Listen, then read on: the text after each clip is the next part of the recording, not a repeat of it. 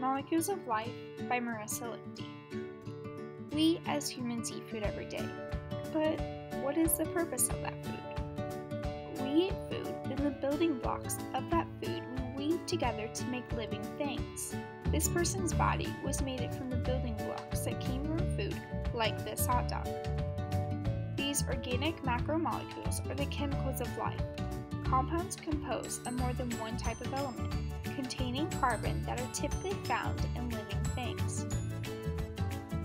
There are four groups of organic macromolecules. They are carbohydrates, lipids, proteins, and nucleic acids. A carbohydrate is called an organic compound because it is made up of a long chain of carbon atoms. Carbohydrate is just a fancy way of saying sugar.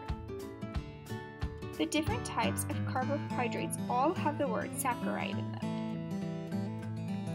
Monosaccharides are the simplest form of carbohydrates. They include sugars such as glucose and fructose. Disaccharides are formed from two monosaccharides. They are also known as sugars such as sucrose and lactose. When several carbohydrates combine, it is called polysaccharide, poly meaning many. Hundreds of sugars can be combined in a branched chain. These chains are also known as starches. You can find starches in foods such as bread, cereal, pasta, rice, potatoes, beans, and chestnuts. Carbohydrates provide your body with energy. The chemical energy in sugars is the main source of energy for most living things. When you hear the word lipids, you should think of fats, but lipids aren't just fats. They are also known as oils, steroids, and waxes. So if you pick out some earwax, that's a lipid too. There are two kinds of fats, unsaturated and saturated. The only difference between the two are saturated fats have at least one double bond in one of the fatty acids, and saturated have no double bonds. A double bond is a chemical bond in which two pairs of electrons are shared between two atoms. The human body stores fat as an energy source. When you have extra sugars in your system, your body converts them into fats. When it needs extra fuel, your body breaks down the fat and uses the energy. For one molecule of sugar only gives a small amount of energy. A fat molecule gives off many times more. Proteins are made up of amino acids. A protein can be very complex, but basically it is a long chain of amino acids all twisted around like a knot. As proteins are built, they begin as a straight chain of amino acids, which is called the primary structure. To have a secondary structure, the original chain just begins to twist. Tertiary makes step 3, which is when the amino acid chains begin to fold even more.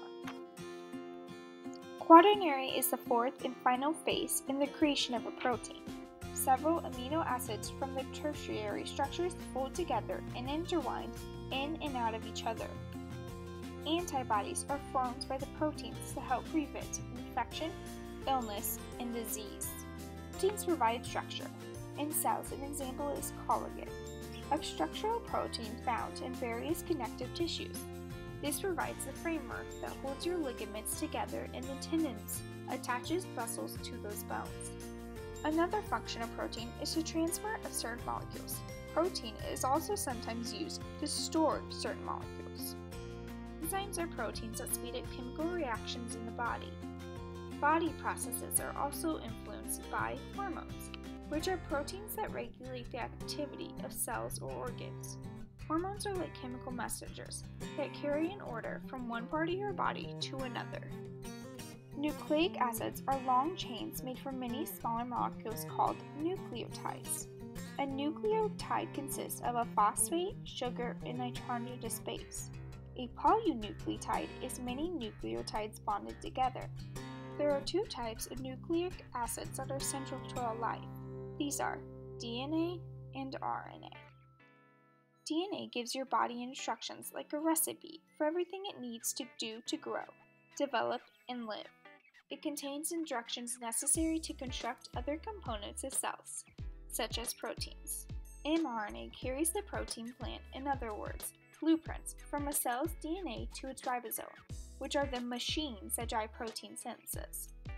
tRNA then carries the appropriate amino acids into the ribosome for inclusion in the new protein.